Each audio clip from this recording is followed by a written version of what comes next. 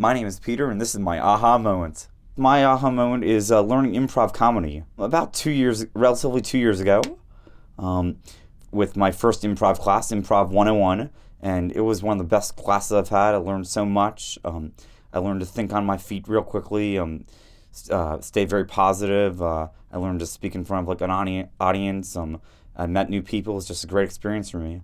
Improv is great because it's a good skill to learn.